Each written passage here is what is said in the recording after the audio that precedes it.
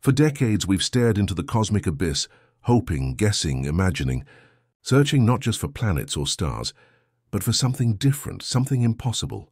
We've sent our machines, Voyager, Hubble, and now the James Webb Space Telescope, to slice through the darkness of space and expose its deepest secrets. But what Webb just uncovered may not be a secret. It may be a message. And even worse, it might be alive. At first, 3I Atlas looked like just another interstellar traveler, a ghostly rock flung across the void. But it wasn't just glowing, it was pulsing. Not randomly, but with chilling precision, like a heartbeat, a signature. And what came next wasn't just a mystery. It was a warning. Stay with me until the end, because if this discovery is what some scientists believe it is, then we're not alone, and we never have been. The James Webb Space Telescope was designed to look further than any human eye ever could, across galaxies, into the birthplaces of stars, and beyond the edge of time itself. But in a routine sweep of deep space, it locked onto something moving unnaturally, a speck of light where there should have been nothing. This was 3I Atlas, the third confirmed interstellar object to pass through our solar system. But unlike Oumuamua or Borisov, this one wasn't silent. It was shouting.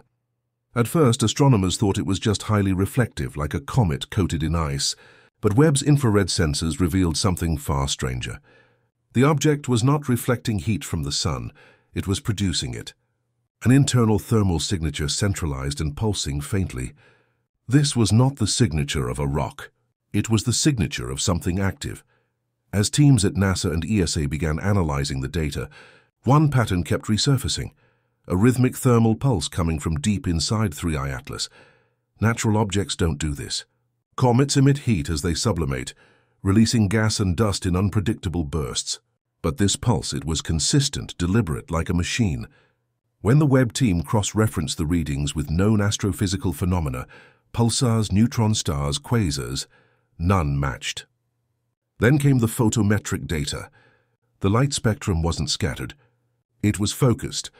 Narrow bands of energy emitted in specific wavelengths, the kind we use in communication, the kind we designed for satellites, spacecraft, and lasers. That's when the whispers started. This wasn't a signal we were receiving. It might be one we had just interrupted. Data scientists began filtering the signal through Fourier transforms, searching for patterns. Hidden beneath what looked like cosmic static was a terrifying revelation. A pulse, not random, not natural, but structured. The intervals were too precise, like a whisper coded in chaos. Some thought it was a beacon. Others believed it was telemetry, data being sent back to somewhere else. And the worst part, the pulse never changed. Since the first moment Webb recorded it, the signal had remained absolutely constant, not affected by radiation, movement, or time. This wasn't the voice of a dying star or a rogue planet. It was something that wanted to be heard, or maybe something that wanted to listen.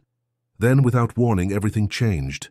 3I Atlas erupted in a burst of light, its brightness spiking by 40% in less than 2 minutes. No natural object flares with that kind of symmetry. Thermal readings showed the object's entire body heating up like a machine powering on. And then its trajectory shifted by fractions of a degree at first. Then, with undeniable intention, 3I Atlas corrected its path. It was no longer following the passive arc of gravity. It was aiming not directly at Earth but near it, aligned with the inner planets, slipping just inside our orbital path. A maneuver so precise, so unnatural, it couldn't be dismissed. Something inside 3I Atlas had woken up, and it was moving. After the trajectory shift, a team at the European Southern Observatory pushed the analysis further.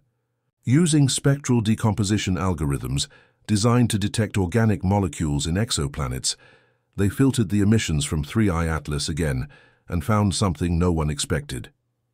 Within the energy signatures were fluctuations eerily similar to biological rhythms. Not DNA, not proteins, but something more fundamental. Resonance frequencies consistent with cellular behavior. In other words, the light coming from 3I Atlas didn't just reflect energy. It fluctuated in ways that resembled living tissue. This wasn't some asteroid accidentally mimicking life. This was a signal encoded in light, behaving like a living system. The implications were beyond comprehension. If the object is partly biological, it would mean one of two things. Either it's alive or it's carrying something that is. Just when excitement turned to fear, another anomaly emerged. Power levels, if we can call them that, suddenly dropped. The thermal readings flattened, the emissions dimmed, and the spectral pulses lost their intensity. But the object didn't slow down. It didn't drift. It kept moving with chilling precision, like a machine switching into stealth mode. Some scientists described it as a heartbeat pausing, holding its breath. Was it hiding from us? Was it reacting to our attention? One unsettling possibility began to circulate. What if we were not the first to observe it? What if this is its defensive state? What if every time a civilization gets close to understanding it, it shuts down? Whatever the case, the drop in energy didn't calm anyone. In fact, it terrified them more, because a silent, cold, invisible probe is far more dangerous than one that makes noise. Then something happened much closer to home. Monitors at the South Atlantic Anomaly, Earth's weakest magnetic region, began detecting ripples. Not solar flares, not gamma bursts, but localized electromagnetic pulses timed with Atlas's trajectory adjustments.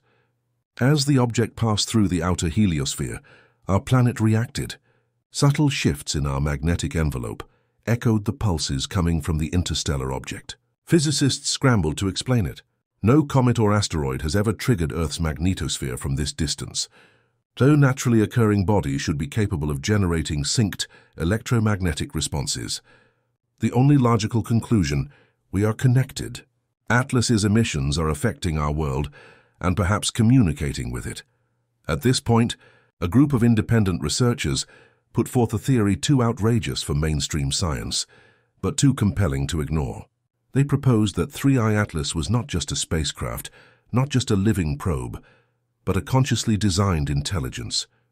Not a machine piloted by something, not a drone deployed by someone, but the entity itself, a form of artificial or even biological intelligence born not in a lab, but in the depths of interstellar evolution. This theory suggests that in other parts of the galaxy, consciousness may not evolve in carbon and neurons, but in plasma, electromagnetic fields, and engineered matter. And if that's true, then Atlas is not a visitor. It is an ambassador of a type of life we've never imagined, a life that moves across galaxies, hides in comets, and waits patiently until a civilization is advanced enough to recognize its presence. And guess what? We just did. As global observatories recalibrated their instruments to follow 3I Atlas with maximum precision, a disturbing new measurement emerged. Gravitational lensing effects around the object weren't matching its estimated mass. In fact, the curvature it created in surrounding space implied the presence of something much denser, or more precisely, something capable of manipulating gravity fields. This broke every model astrophysicists rely on to predict motion and interaction between celestial bodies. The only time we've seen anything remotely similar: black holes. But 3I Atlas isn't a collapsed star. It's smaller than a moon. So how is it warping space around itself? Some theorists proposed it was using localized gravity control, not as propulsion, but as a navigation system, like a submarine adjusting ballast to glide silently through an alien ocean. This would mean we're not just dealing with advanced engineering. We're dealing with physics that has been conquered and mastered, not studied. Then came what many now consider the most damning evidence of all. A small fragment trailing behind 3I Atlas broke off and began tumbling through space. At first, it was dismissed as standard cometary debris. But when the Webb telescope locked onto it and analyzed its structure, the data froze the team in disbelief. This fragment wasn't irregular or organic. It was geometrically perfect. Smooth, flat surfaces, right angles, symmetry, the kind of structure that only intelligent fabrication can produce. Even more chilling, it emitted no detectable temperature, completely inert. No radiation, no heat.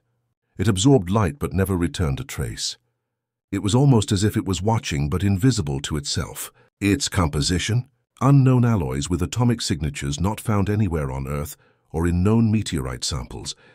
This wasn't space dust. This was a part of something engineered. Astronomers at the Monarch Observatory in Hawaii began tracking 3I Atlas's spin behavior. Like many elongated space bodies, it rotated, but not randomly.